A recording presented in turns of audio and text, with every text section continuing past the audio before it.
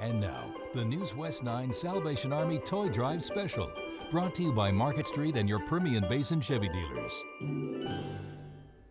Good afternoon, everyone, and Merry Christmas. We have had another successful year with our toy drive. NewsWest 9 and the Salvation Army have been partnering up for this toy drive. Can you believe this? For 27 That's a long time. years. Very few people in this building right now were even around when it first came about, but we know someone who was. And Victor, you had a chance to walk down memory lane with the person who actually started it. That's right, Crystal. Kathy Swindler is among the few people that we have to thank for our toy drive being in existence today. And it's hard to believe that we've been doing it for as long as we have. And Kathy is definitely one of those great minds who paved the way back then for us today. I think it was just so simple. Somebody said, hey, we ought to collect toys and put them on the news set. It sounds strange to put toys on a news set, but the decision was made to give it a try. We even got some help from our neighbors at West Texas Drum. I think just because they were so durable, and we actually had a company right down the street that donates the barrels, and so we would just let them know every year, and they would clean them up, spick and span, and load them up on the truck for us, and let it help us deliver them out to all the fire stations. And so the NewsWest 9 Salvation Army Toy Drive was born, but would it succeed? We did put barrels out at the fire station, and then we did encourage people to bring toys to the station. The first year we had just enough to cover the desk, pretty much, and behind and a little bit down the wall. I mean, it took two of us to back them up. Little did Kathy and the rest know they were on to something big. Word got out and everyone wanted to get in on the action. But within a few years, and a lot of organizations bringing every day somebody, a church, a school, a business would bring their kids and their employees and come out and with toys. And it didn't stop there. People saw that good was being done and wanted to chip in. What better way to spread the Christmas cheer than help those in need? And let's just say they spread it on thick. Within a few years, we had covered every square inch of wall in the building, and some of the desks and the conference room. And so, in fact, we had two semi-trucks, one that we completely filled, one for Midland and one for Odessa. Sure, the kids getting the toys felt good, but the good feeling was passed along to everyone who dropped off a toy or two. Kathy describes it as a feeling you could literally feel. It just feels so good. I mean, the TV stations are so generous with their, to nonprofits and to the community, but that's one project where everybody gets to touch and feel it.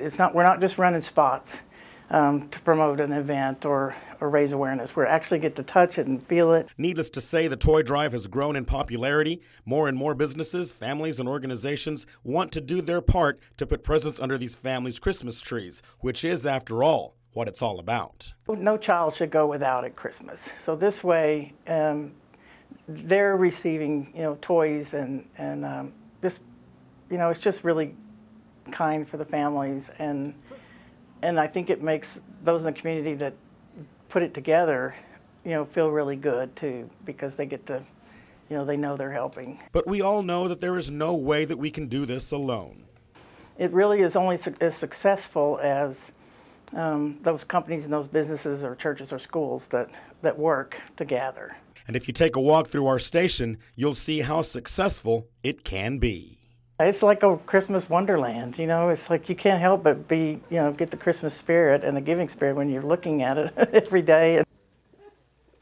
Kathy says that she's happy that the toy drive has continued to be as successful as it is, and that she hopes that we continue to meet the needs of all the children, the less fortunate, especially with the way the economy is right now. It's nice to know that we are there to help them. That is right. I couldn't agree more. The toy drive has been a huge success for the Salvation Army over the years by giving families in need something to look forward to for Christmas. That's right. And through those gifts, the Salvation Army shares Christ's hope, love, and joy with these families. But not only that, this iconic campaign has been around for so many years. You know what? After learning so much wonderful history about our station's toy drive, let's go ahead and get into some of the history about this faith-based charity.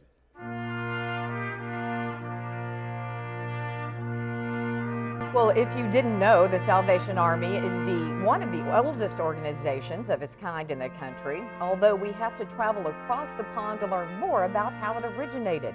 Former Methodist minister William Booth and his wife Catherine created the Salvation Army in 1865 when they began preaching the gospel of Jesus Christ to the poor, the homeless, and the hungry in London, England.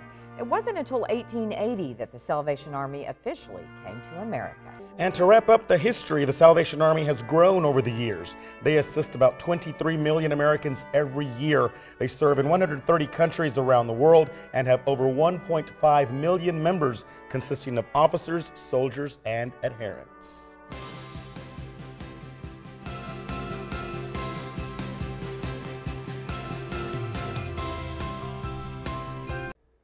In a secret warehouse not far away, Santa's helpers were busy all week packaging up those toys and gifts for some deserving West Texas children.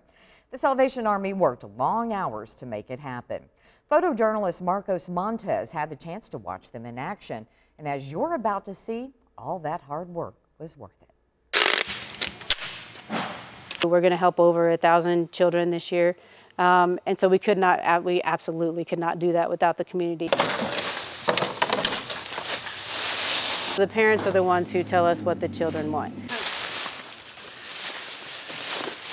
If we put, maybe 4 toys on there just to give somebody an idea of what they want, a lot of times somebody will buy every single toy on there, and they'll buy a couple of shirts, and they'll buy a couple of pairs of jeans, and they'll buy socks and shoes and jackets, and whatever's on that angel, they will buy every single thing for them. We want the kids just to be able to get something for Christmas, and then the parents are able to say, I provided for this. They went through the process of doing it, and so they can take some pride into getting something for their kids. You ready? Bam. Parents, when they really need something and they get what the kid has really wanted, they'll cry and give us hugs and things like that. It blesses us to see people who really say, you know what, I really just didn't have money, to do this, or I just lost my job last month, and so I didn't have any money to buy my kids gifts, and so I couldn't imagine not getting my kids gifts, or my kids getting up for Christmas and not having anything under a tree. And so that's what we're here for. That's the kind of thing that we feel like is the best thing for people, is to be able to have some gifts for their children. I just thank the community for being so supportive and being able to actually make a good Christmas for a child. Dasher and Dancer and Prancer and Vixen, Comet and Cupid and Donner and Blitzen. But do you recall the most famous reindeer of all?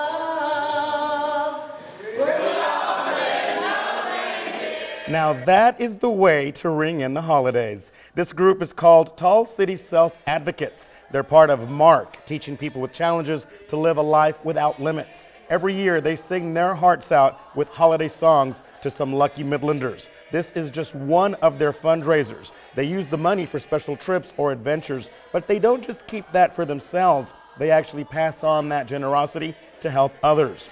Well, this year they decided to help the NewsWest 9 Salvation Army Toy Drive. Check out these bicycles that they rolled into our studios. The group helps different organizations every year, but this time around, they chose our toy drive. We help promote the community, help service the community. We do fundraisers, we do special activities, and we go on a trip once a year during the summer. We all vote for where we would decide to go. This year we went to Sports Academy, and we picked up 3 bikes to help donate towards the kids. So the parents won't be buying. So that's the reason why the South Africans went out and bought the bikes for the kids, so the parents won't do it. They also wanted to help out the parents who didn't have enough money to buy gifts. And by the way, the group votes on who they want to help out. We were the fortunate ones to be chosen because that means more children in our toy drive will get that special bike under the tree. It started more than 20 years ago. All it took was $1 and a simple pen. It's called The Longest Letter to Santa. A simple scroll where kids can send their wishes to the North Pole. The money used to buy toys for the NewsWest 9 Salvation Army Toy Drive. It was started by an AT&T worker who took part in the company's AT&T Pioneers, a volunteer group. Dell worked with AT&T for more than 30 years. Even though she considers herself to be retired, she continues to serve the Permian Basin with the Pioneers. And her longest letter to Santa fundraiser has put countless toys under the Christmas tree for kids all across West Texas. It's the most wonderful time of the year. Generosity rings, signs of Christmas all over town. The season brings tradition old and new. And one of the longest running traditions in Midland centers on the spirit of giving. There's people less fortunate than others, and we have a lot of wonderful people in this area that are very giving. Kids in Midland are signing a letter for Santa, but not just any letter. It's the longest letter to Santa. Markers, we have every color under the rainbow. They get to choose whatever color. Sometimes they use 2 or 3 colors, and some of them make very pretty pictures. For every signature, $1 is donated to deliver Christmas cheer to local children. They want to see every child get joy out of the Christmas holidays, and that's a way to buy toys to donate to the less fortunate. A small gesture that will have a big impact for West Texas families this holiday season. In Midland, Tate Owen, NewsWest 9. So just how did this holiday tradition get started? Dell tells us she saw a group out fundraising with a smaller version of the Santa letter. So she actually brought the idea to the AT&T Pioneers. They tried it out, and it's been a success ever since.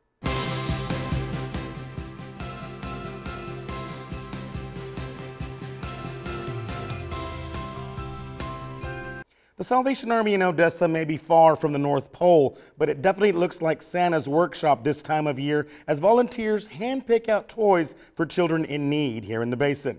Just this year alone, they're helping 485 families and 952 children so they can have a merrier Christmas by providing toys, clothes, and food. Sammy Steele got a chance to see this workshop in action and the elves that are helping making it all happen. More toys for Thank you so much. You're so welcome. Thank you very much. Merry Christmas. Merry Christmas. Have Thank a good you. day. You too. Thank you. Toy after toy after toy is getting dropped off at the Salvation Army in Odessa. We take down their children who are 13 and under, their names, their ages, their clothing, shoe size, and then a Christmas want and a Christmas need. And there's a whole lot more that goes into making it a Merry Christmas for local families in the basin than you might think. So much toys that we have to sort through, organize, and distribute. And that's why preparation starts in October, when families in financial need can start applying for the Angel Tree program. So the different personalities of these children, you'll have an 8-year-old who wants Legos, and then another 8-year-old who might want cologne, hoodies, basketball equipment and stuff like that. And so it just varies depending on the children's personality. Just like Santa and his elves, they spend months collecting toys and items that can help make those wishes and wants come true. Because so much hard work has gone into this. By this time our staff is exhausted. I'm exhausted, but at the same time we're providing Christmas, and that's the one thing that is so true to what we do is we want kids to experience Christmas no matter the hardships that they're facing. Let them be a kid on that day. Let them have that Christmas joy. That seems to be the best gift of all. In Odessa, Sammy Steele, NewsWest 9. Thanks a lot, Sammy. Volunteers and employees actually spent over 500 hours making all that you just saw happen. Well, helping those in need has come full circle for Salvation Army employee Clara Gomez. She now works at the Salvation Army, helping dozens of families in need.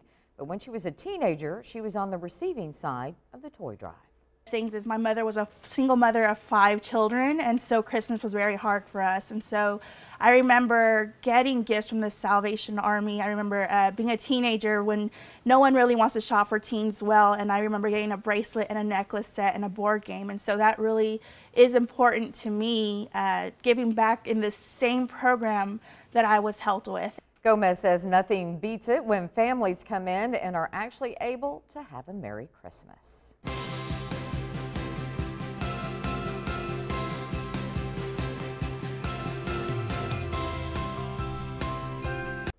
Big Spring is one of our partners in the NewsWest 9 Salvation Army Toy Drive. Their sorting, packing, and distribution process is pretty hefty. NewsWest 9's Rachel Rip shows you the process. Crystal, Victor, I'm out here in my Christmas red, and we are at the Big Spring Salvation Army where all of the Toy Drive toy sorting is happening. Here's a closer look at how that process exactly works. Jingle. After jingle, one toy at a time. The Salvation Army and NewsWest 9 join hand in hand each year to make the Christmas season a little more jolly for families across the Permian Basin. In Big Spring, that means 400 bags filled with gifts for families right here in the Permian Basin who otherwise might not have been able to put presents under the tree this year. We fill in and make sure each kid gets at least 2 or 3 gifts for Christmas. But before they can be unwrapped on Christmas morning, the toys are sorted, categorized, and assigned to a recipient, or in the case of Big Spring, 375 kids and 25 senior citizens. These are families who may find themselves in need this season. Maybe they've suffered a loss of job or even a loss of loved one, and they find themselves in a difficult situation. These families will have Christmas. Christmas will be a reality for them. Each bag that leaves this warehouse is filled with gifts for a family in need, filled with more than something off the shelf. They're filled with the love of our community. I get to see the faces of the parents and grandparents that come in, and this year many times it was their first time having to ask for help. And I see the faces, and there's a lot of fear that comes with not being able to provide Christmas for their children. Something so simple like a toy for a child, and it's all thanks to a giving spirit, wiping fear away from parents who have the courage to lean on a stranger who cares. By now, all these toys are being loved on by children and families in need across this city, all thanks to the help of the Big Spring community. Back to you at the desk. Families began signing up for help in October at local Salvation Army offices. The Salvation Army processes each family based on their needs. Once approved, they get all the information needed to fill those wish lists for the kids. Some want toys, others want books, but all the donations, there's usually no problem filling those lists. Now the good news, the Salvation Army came by our station to load up all those toys. Our team, including Victor Lopez, was extremely excited to load them up for them. Okay, guys and gals, this is the day that we look forward to every year during the NewsWest 9 Salvation Army Toy Drive. Look over here to my left. You will see a room that is jam-packed with bags of toys and bicycles, but that is not all. If we can just pan over here to the right, we have another room that is full of toys, and it doesn't stop there, guys and gals. Walk down the hallway and you'll see all these bikes that were donated to us by Win Electric for all of the kids in West Texas that, you know, thanks to them, thanks to you and everyone that helped, this is going to be a very Merry Christmas. Oh, wait, what's going on? Why are these bikes leaving our hallway? That's because today is the day that we pick up all the toys that we have collected, that you have helped us collect, and they are going out into 2 trucks that are waiting for us outside the front door. And those trucks are going to be loaded up, and they're going to be taking these toys to the warehouses in Midland and Odessa. But the toys that you see here right now are only the toys that you guys have delivered here to the station. We still have all the toys that were dropped off at Walgreens, at Market Street, at West Texas Chevy dealers, at all the businesses, schools, families that have volunteered to take in a barrel for this toy drive. We could not do this without you. We have 2 trucks just like this one that you're looking at right now. They are going to be filled with all of these toys. All the barrels in all the cities and all the store locations are also going to be picked up, and they're going to be taken to the warehouses. They're going to be sorted, bagged, put names on, and because of you, it's going to be a very Merry Christmas for children in West Texas. We can't say thank you enough for helping us do that, and we want to wish you a Merry Christmas as well.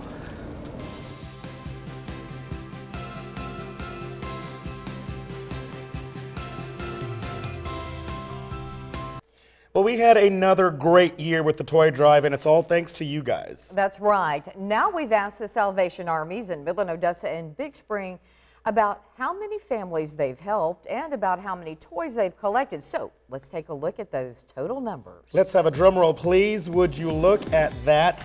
About 1,135 families were helped, and about 10,260 toys were collected in total. Wow, another huge success this year. All because of you, these families will definitely have a Merry Christmas. And again, thanks to all of you who opened up your hearts and opened up your wallets to make it a very special Christmas for the kids. And from all of us here at NewsWest 9, we want to wish you a Merry Christmas.